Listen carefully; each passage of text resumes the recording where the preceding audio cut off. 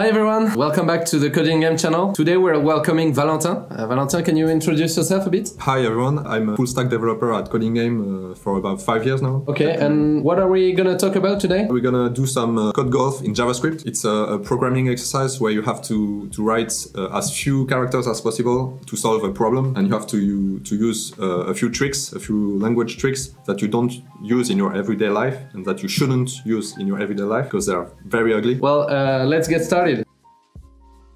So here we are in the waiting room of the Clash of Code, which is the challenge we're gonna do today, which already includes the part where you do the shortest mode, so the shortest code as possible. So here we are on the Clash of Code platform, where we have 4 parts of the editor. So here on the top left we have the problem statement, which we're gonna get to in a few seconds. Here we have the editor part, so where you actually type your code, and then we have here at the bottom right, we have the test cases that we have to validate in order to get the most points as possible. And then on the bottom left, you have the updated scoreboard where you can see how the competitors are doing. So what it tells us is we have a spaceship that we have to fill up with fuel in less than some amount of time, which is given in the variable t. We have also the capacity of our fuel tank in liters and the rate at which we can put fuel inside the tank, which is R in liters per second. And so we have to tell whether it's possible or not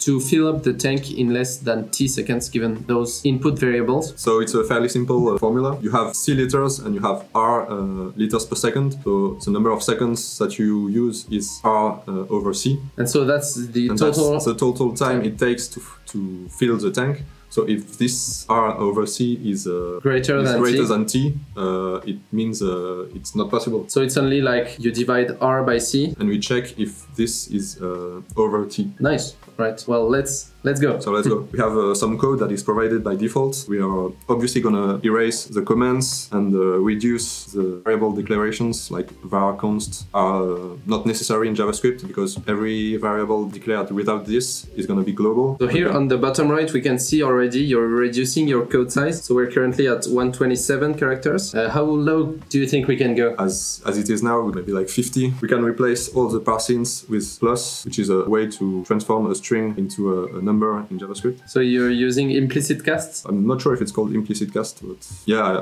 I think so. You can also structure the variables to directly have first, the second, and the third elements of the array that was split. Right, so now we've removed the parse int, and we've also removed the use for an external variable. You can solve the problem, which is try to see if you can fill the spaceship within the given time. So the logic is we have a capacity of C liters divided by R liters per second. So this gives you the total time that you will need to fill up the spaceship, right? Yeah. Okay. And if this is, we can say yes. So we can do ternary. So now we're running all test cases. Well played. It's okay. At the end, we're going to remove all the spaces that are not needed. It's just more readable to solve the problem first and then optimize the characters. So we can reduce all the white space, which is unnecessary. You have also, I see the variable name OK, yeah. Which you could reduce a bit as well. I don't need this variable, so I'm going to inline it directly. That's the kind of trick that you should use everywhere. For the readline, if you use it multiple times, you can declare a variable equal to readline and use that variable, like R, for example, and just call R and parentheses. Another trick, when you call a method, you can use tagged templates. Instead of calling split, you can directly use like split and this. You can use print, which is an old function that's deprecated. That's deprecated, but it's still in some old code. So now you can use print only on Coding Game, but and I guess that's only used for hardcore code golf users, right? That's because they changed the engine that they use to run JavaScript. And I'm not sure if you can optimize this. We could reverse the condition to win one character and use no yes. Dead. Because now you have the equal that disappears when you flip the condition, right? And another thing, so I think we are okay now. I don't see any better way to do this right now, so we can submit. And so now we get 100%. So, well, in Code Golf, you still have to complete the test cases, so you will still be rated first on your score, but it should be always 100% if you're trying to win. Then on the number of characters. And in case of a tie, you will be counted by duration, because, well, if you submit it first, you deserve to win when it's a tie in the number of characters. Want to do another? Yeah, sure. Let's go. Oh, nice. It's another short one. We receive a square grid which contains only numbers. Every cell in the grid is either 1 or 7, and there are exactly C cells that are equal to 1. We have to find the sum of all numbers that are not 1. So if I understand correctly, we have to sum the 7 in the grid, which is equal to like 7 times the number of cells that are not 1. So here, what this example tells us is that we have exactly 4 cells that are equal to 1. We can see them right here. There's 4 of them. And the grid is 3 by 3. And then the rest, the remaining 3 lines, are the grid that we're gonna do computations on. And here, the total sum, so we have 5 cells that have not a 1 inside, and so that's the total sum of 35. So well, here I'm seeing already quite a few tricks that we can implement. Wanna show us? Yeah, sure. Well, first thing is that we don't need to read the grid at all, because we already have the size of the grid and the number of cells that are equal to 7, because it's the number of cells in the grid minus the number of cells that are equal to 1. So we don't need to even read the input at all. And so we can print the output without even reading all the lines? Yeah. Okay, nice. We don't need to read everything. We can remove all the keywords that are not useful. We can replace the parseInt with plus, like we did before. We can remove the semicolons, because they are not necessary in JavaScript, except in very specific situations. We could try something. We use readline twice, so we can see if extracting a variable would improve our score. So we are at 50 now. I'm gonna declare like r equals readline, just 3 characters by extracting this variable. Nice. So you're aliasing readline as another variable. So when you type it twice, well, it's only 1 character that you have to type twice. Exactly. So there are n squared cells in total. We have c that are equal to 1, and we have n squared minus c cells that are equal to 7. So we are gonna multiply this number by 7.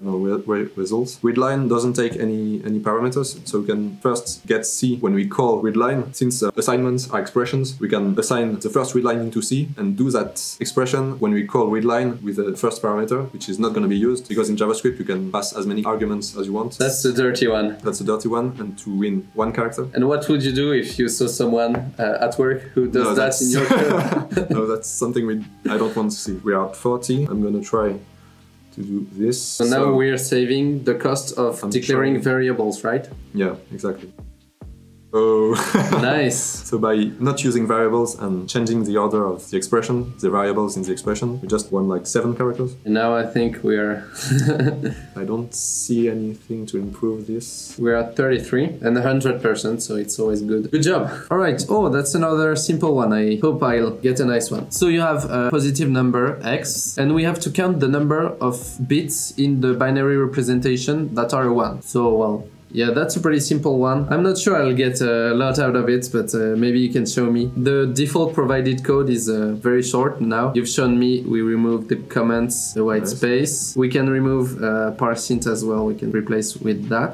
That's already much shorter. Now, how do I solve that? I want to declare the result variable. It's gonna be, I'm gonna declare a loop, so maybe a while, and then we're gonna do if x modulo 2 is 1, then we're gonna increase r, and then every time we're gonna shift x to the right 1 bit, and so that's gonna be basically divide by 2 every time and count the number of times that we have a 1, so we have an odd number. Maybe I can remove the spaces here, I guess. Maybe remove that as well. Put all on the same line. It's gonna be a bit dirty, but okay.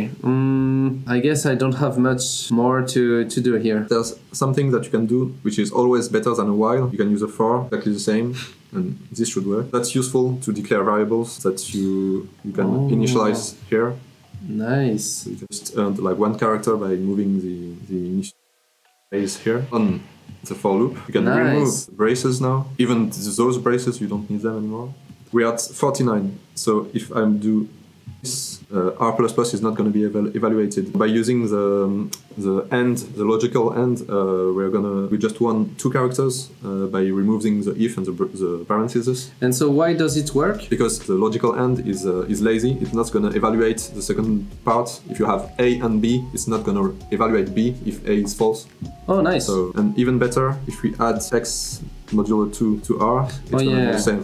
Because it's going to be worth either 1 or 0, and 0 so 1, we can directly add it. We can add it. We can also use the same trick as before and declare r directly in the readline to earn this new line at 44 right now. I don't see any any other way to improve this? When I submit, we try all test cases to make sure we are not submitting something that's not going to be 100%. We end up with 44 characters, which was pretty nice and much shorter than I expected and much shorter than what I did first, but thank you for teaching me. Well, thank you, Valentin, for coming and for teaching me a lot of stuff about JavaScript, which I didn't know about. You're welcome. These were only a few tips and tricks that you can use in JavaScript to make your code shortest and that you can use in code golf in general. Next time, maybe I'll invite you to do some code golf in Python. Yeah, sure. In the meantime, if you want to practice your code golfing skills in JavaScript, you can join on Coding Game.